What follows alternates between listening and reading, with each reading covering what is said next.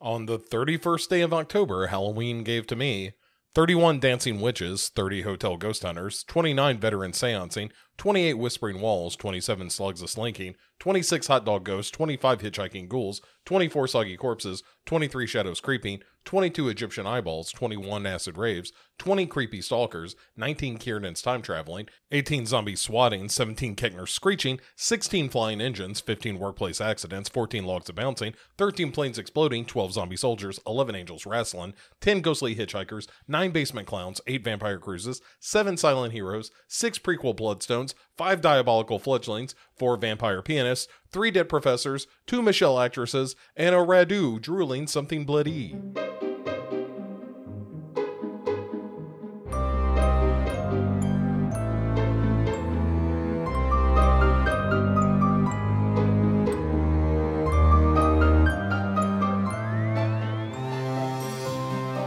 Well, hey there, everyone. How you doing? Happy Halloween. Here it is, the big day at last. Oh, goodness.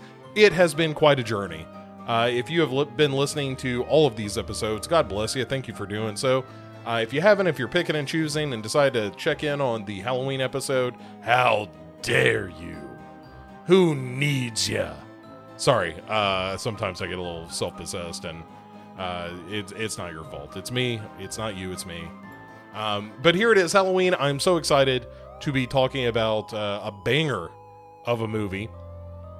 And it may seem obvious, like, I don't go for the, mystery behind the Halloween door. Here's an obscure Dutch movie you've never heard of. I don't do that. On Halloween, I watch something that I think is legitimately great. And the reason I wanted to talk about Suspiria this year is because for a long time, I didn't necessarily think Suspiria was all that great. I was wrong. I was a dumb person filled with dumb ideas. As a friend of mine is fond of saying, I had shit in my head. And I have corrected that. When I watched this again for this recording, and I watched it on the Criterion Channel stream, which is both a director's cut for whatever that's worth. I didn't see anything that was drastically different in this version of it. Or maybe I've just only ever seen the director's cut. Who's to say? But it was as good as this movie has ever looked. It's the best quality version of the film I have ever watched. There's something in my head that associates Suspiria with that sort of, like 380p kind of look. And I think maybe the first time I ever saw it, like, I downloaded it on LimeWire, or maybe it was all broadcast via smoke signals or something. But I remember this movie, like, the color palette stood out for sure, and we'll talk more about that in a minute.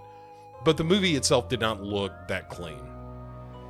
And so watching it again in this format, in a way that looked as good as I've ever seen the movie looking, was really special. And I liked the movie before. Don't get me wrong. I'd come around on Suspiria prior to seeing it this time. However, I had not seen the movie look this sharp and this clean and this gorgeous. And so my appreciation for Suspiria is now much greater than it was even before I watched it again, having already selected it as this is the movie I want to talk about for Halloween. And let's talk about the movie then. And most of you have seen Suspiria. If you haven't seen Suspiria, hey, you ought to watch Suspiria. It's pretty damn good. But if you've never seen Suspiria, the story is fairly simple. So let's get that out of the way right now. The story is a young woman, played by Jessica Harper, is going to go to this dance academy in Berlin. And on arriving there, weird shit starts to happen. People are dying. And by the end of the movie, she is caught up in a conspiracy that may or may not involve witches. Spoilers, it totally involves witches. And that's it. That's the whole story. This is not a Dario Argento film that relies heavily on plot. This is, if ever there was one, a vibes movie. And let's break down what makes this vibe so good. One, the music. I love this soundtrack. This is one of my favorite horror soundtracks. I'm a big fan of Goblin. I'm a big fan of Claudio Simonetti. There's something about these Italian horror movie scores that really does it for me. I listen to... This isn't my favorite. Probably the soundtrack for Tenebrae, the score for Tenebrae, is my absolute favorite piece of movie music. I think that's right. I'm trying to argue with myself even as I say that and decide, is that true? What about the music from Jaws? I really love that, particularly that adventure music when they're out on the water and chasing the shark. I really like that a lot. But Tenebrae may be it. However, Suspiria is awfully damn good. And the music, like, it lets you know right off the top. I don't know why I'm saying, like, spoilers, there are witches.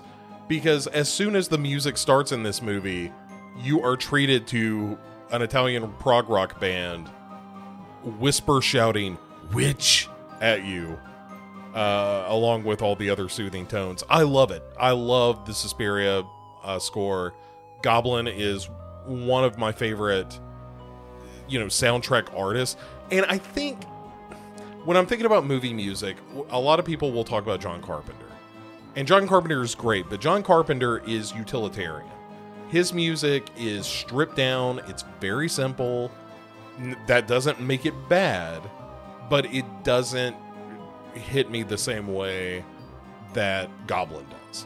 I think John Carpenter's music's incredible, and for his movies, they are just right. There is no better soundtrack to a John Carpenter movie than a John Carpenter score, unless, of course, you're talking about Ennio Morricone doing the score for The Thing, which is the best John Carpenter score that John Carpenter never did.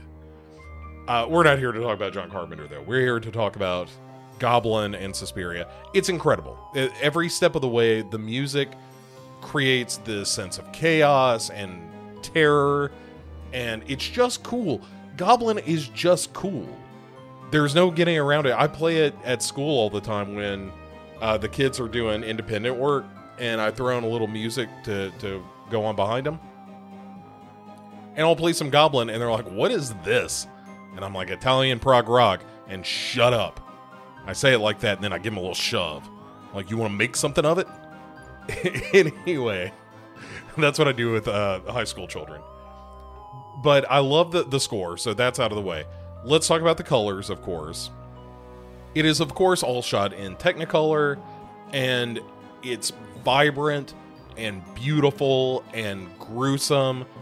And the one knock you can levy against this movie, if you want to be a jerk, is how red and garish and theatrical the blood appears in this film. And I would argue that is a style choice more than it is some limitation of budget or imagination. The blood in this movie is bright, bright red, and I love it. I love the fact that it doesn't look like real blood, but I love it nonetheless. And it's gorgeous. The whole movie, cover to cover, the reds and the blues and the purples, and the wallpaper that is all velour and fabric, and you think, boy, all of these people smoking in this place, those walls have to reek of stale cigarette smoke. And that's perfect. That's exactly what Suspiria ought to smell like. Stale cigarette smoke and coppery blood and perhaps just a hint of paprika. That is what Suspiria ought to smell like. And so that's music, that's color, and the performances are fine. That is one of the least interesting things to me about Suspiria. I don't know that I necessarily care that much. I mean, Jessica Harper is totally fine in it. Stefania Cassini as Sarah is fine in it. Alida Valli as Miss Tanner and Joan Bennett as Madame Blanc. Like, all of these performances are good, and they do exactly what you need them to do. I don't know that any are mind-blowing. It's not like, the performance that we talked about from Influencer, where there's one performer that steals the show and walks away with it and becomes the reason that you ought to see this. The reason you ought to see this is because of Argento. And it's what Argento does. And we might as well get into that. What Argento does in this movie is from jump creates this sense that you as a viewer are stepping into a different world. Case in point, when Jessica Harper lands at the airport, and outside the door is a storm. And within the confines of the airport, everything is calm and sedate. And as soon as the door opens up, it's like somebody stuck a microphone in a hurricane. It is just swirling wind and noise and rain, and the goblin score is shrieking, and then the door closes and like all of that stops.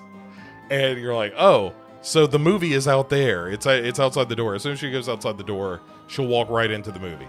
And that's what happens. She walks out the door into the movie, into this rainstorm, you know, with an asshole cab driver taking her to the dance academy. And I like the fact that, and I'll get the name wrong, but it's like, you know, it's Esserstraden, or Esserstrassen. And she keeps saying it. He's like, what? Esserstrassen. And he's, what? And she finally hands him the paper. And which by the way, when Argento frames it, it's out of focus. You're focused on Jessica Harper, not the name of the place. And the taxi driver looks back in and goes, oh, Esserstrassen, why didn't you say so? And you're like, oh, this guy's a real asshole. But getting back to why Argento makes this movie, not what his impulse was to create the movie, but why it's Argento himself that is the reason to watch this film.